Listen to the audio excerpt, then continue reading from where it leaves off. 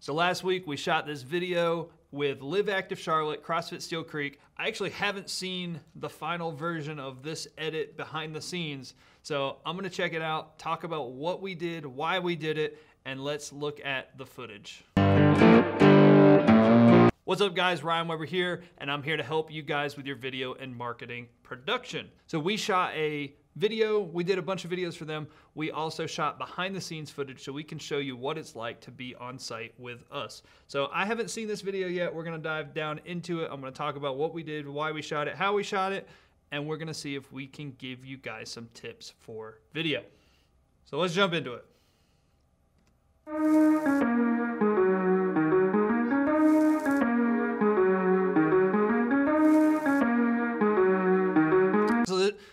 This is something that we never do, and then we had to plan this beforehand because I always, when I shoot, I do a really, really bad job of setting the scene. So something that really does a good job of kind of setting the scene of knowing where you're at with nobody in the gym. You know, this is a gym. Here's some things that are close up of the gym so you can kind of get some details. I never do this. I'm really bad at this, so I'm glad we actually did it the right way this time.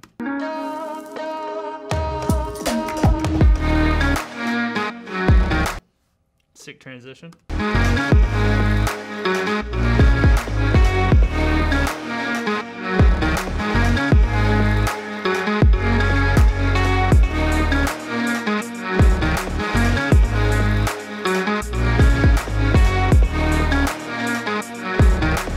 This is shot mostly handheld. So all these close-up shots is actually handheld with our main camera, which is a Canon C200, and we shot with an 85 lens. So basically we're shooting from pretty far away to get that real blurry background because we wanted our image to really stand out. We shot with a really shallow depth of field.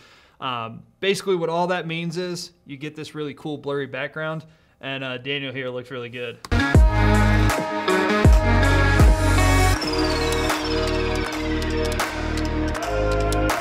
So interview setup, we wanted to showcase the gym here. We wanted people to see that you were sitting in a gym, and we really wanted that person to stand out. We actually got another new lens. We put the 35mm on to conduct these interviews. I interviewed the person.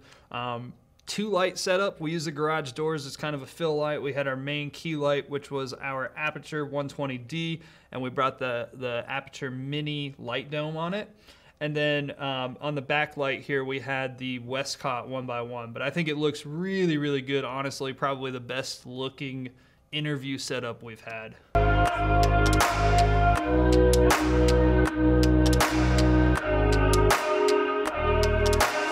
You know, I like to get a jump start on my day. I mean, can you argue with that? How good does that look?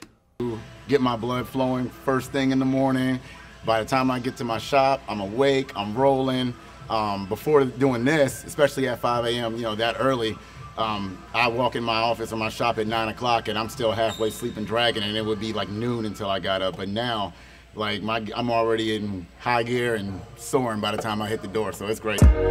So Daniel, you know, what we were trying to do, we had 4 client testimonials. We wanted to showcase the people, and we also wanted to showcase the services that we offered. So Daniel's someone that came in, we wanted to highlight him, we wanted to tell his story, we wanted to make sure that, you know, his story really stood out. So I asked him a couple questions, and all of our people, we asked them some questions just to see how their life has changed over their CrossFit journey. And that was really the goal of these testimonials. We also brought in his coach to tell their story, just a quick 1 sentence to kind of just reiterate what that person's saying. So that was kind of our goal with these client testimonials here.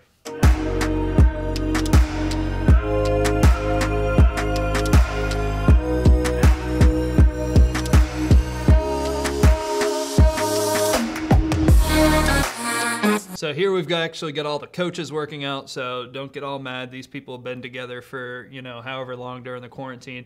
So we also had a plan of, the coaches needed to get their message out there to their members. They haven't seen them in 3 months typically, and so what we wanted to do is really make sure they could tell the story of how the quarantine has affected them and how much they miss their membership base. So, you know, obviously you got to get some good looking B-roll on this, and then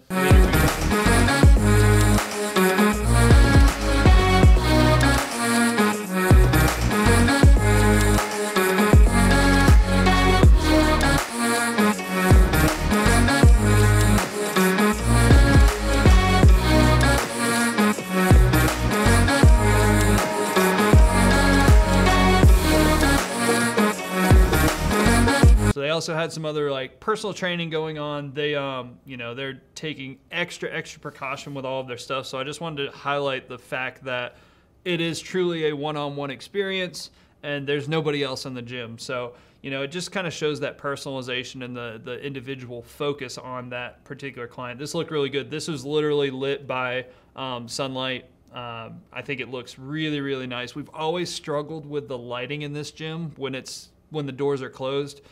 So with the doors open and using that natural light, I think it came out really, really good. And I don't know, there's something about this 85mm lens with the slow-mo. It just looks good.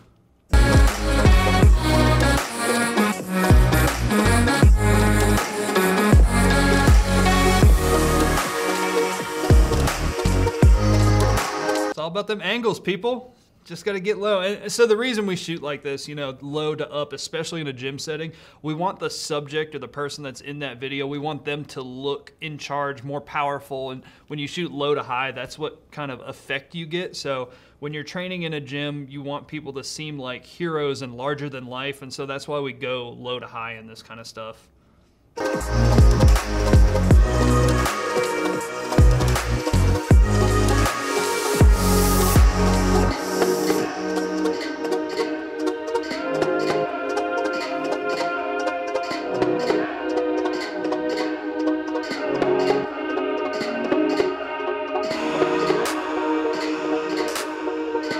This B-roll came out really, really good. I'm really happy with it. We did use the gimbal a little bit. When the coaches were working out, you could see that was some gimbal work, but I mean, a majority of it was handheld.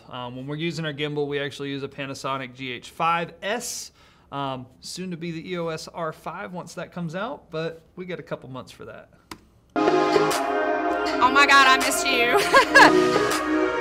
Just come back. I miss you. Cannot wait for hugs to be an okay thing for everyone again. So yeah, that was the coaches. So basically what we're doing is kind of this documentary style, highlighting the coaches, showing them, talking about their members, caring about the members, what they've done during the Corona quarantine, everything. And I just think that image looks really, really good. Just wanted to take you guys behind the scenes of one of our video shoots of why we did something, why things were said, interviews were said, how it looks, why we shoot certain things. We don't have the final product. We literally edited this for me to look at some of the footage. It came out amazing. I'm really excited to see the final products for our client. And if you want to see more stuff like this, hit the subscribe button below. We're going to be starting to do a lot more stuff like this with Jorge on the team now. We have the capabilities of showcasing more of what that day in the life shoot looks like for our clients and what we do to help people out. So really, really excited, guys. We'll, I probably should end that a little bit or I was doing so good. So if you're interested in more videos like this, hit that subscribe button. I think I already said that. I don't know where I'm going with this. Guys, we'll see you in the next video. I can't end a video. I'm so bad. So guys, I hope that was... Why can't I end a video? This is like every time I get to the end, I just don't even know what to say. Every video, it's like this.